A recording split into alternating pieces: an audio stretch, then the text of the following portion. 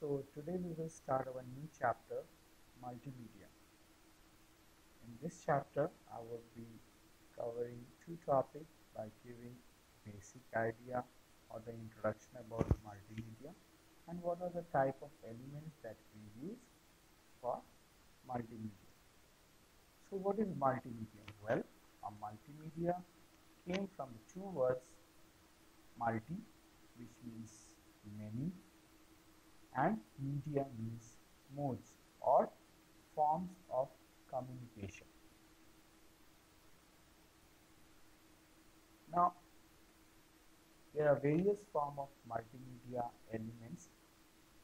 Those are in textual format, graphics format, audio format, video format, and the last one is animation, which is a combination of above four formats.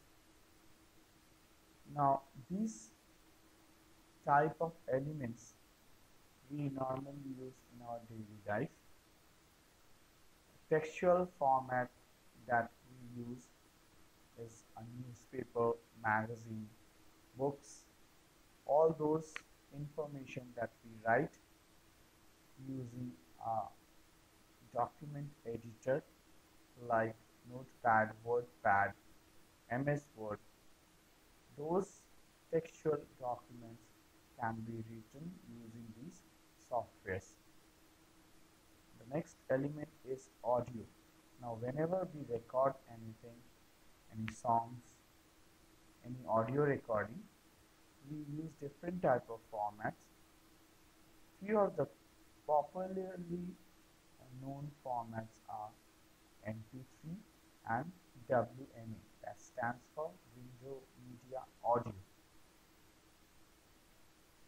Third one is graphics. Graphics is something which is related to picture or images. So those images can be saved in the form of JPEG, that stands for Joint Picture Export Group, BMP, and PNG, which is also two popular formats. Fourth one is a very crucial one, which is video, which is a form of audio, graphics, as well as text. So any video, whatever we see in day-to-day life, is in MP4 format, that is Multimedia Player 4, and WMV, which is an extension of Windows Media Player in video format, that is Windows Media Video. So these are the main and the common multimedia elements, and combination of these elements are used in animation. As you all know, animations are nothing but those are motion pictures. So whenever any animated movies are made, we found these above four elements present in an animated movies. So now I will show you the popular software that we use using these multimedia elements. Let me minimize this page.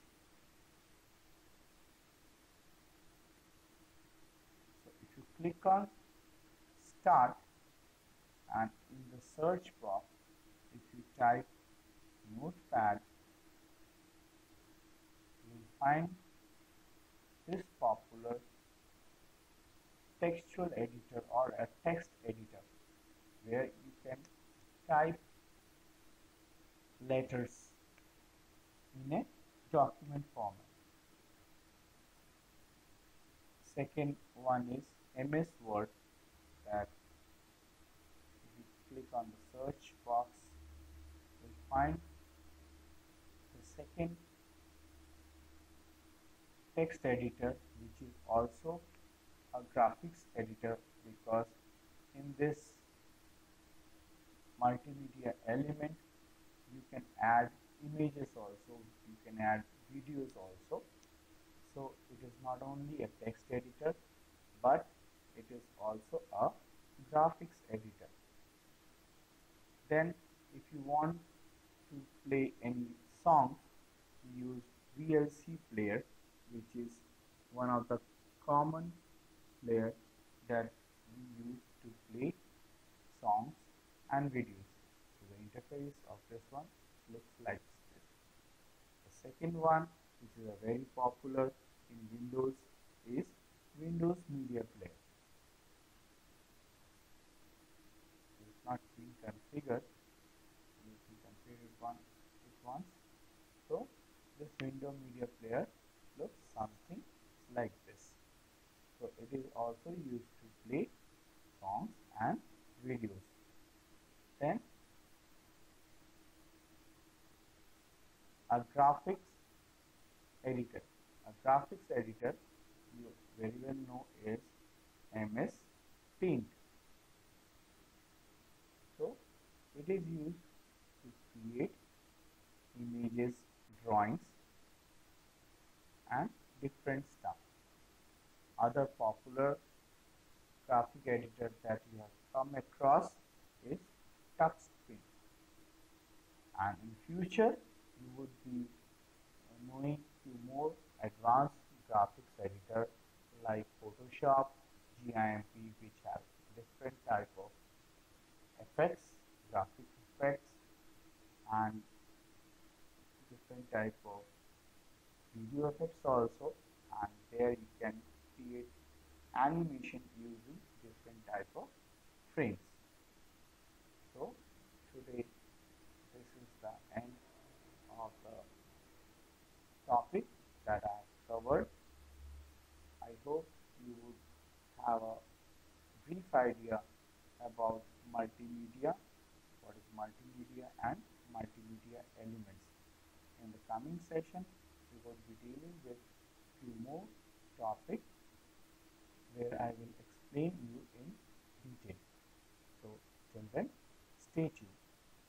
Bye-bye.